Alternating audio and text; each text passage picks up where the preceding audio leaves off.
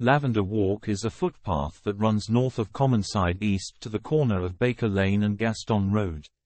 It originally formed part of a bridleway that connected the East Fields with the West Fields of Mitcham, crossing what is now 3 Kings Piece, along Cold Blows and across the Cricket Green to Church Road.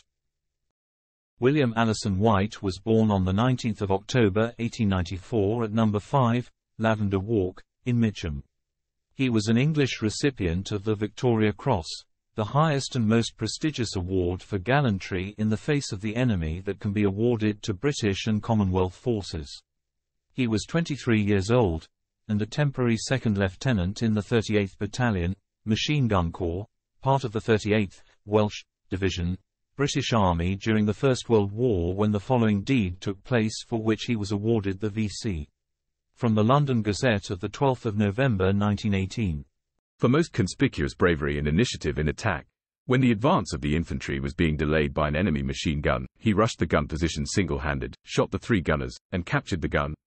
Later, in similar circumstances, he attacked a gun accompanied by 2 men, but both of the latter were immediately shot down. He went on alone to the gun position and bayoneted or shot the team of 5 men and captured the gun. On a third occasion, when the advance was held up by hostile fire from an enemy position, he collected a small party and rushed the position, inflicting heavy losses on the garrison. Subsequently, in consolidating the position by the skillful use of captured enemy and his own machine guns, he inflicted severe casualties on the enemy. His example of fearless and unhesitating devotion to duty under circumstances of great personal danger greatly inspired the neighboring troops, and his action had a marked effect on the operations.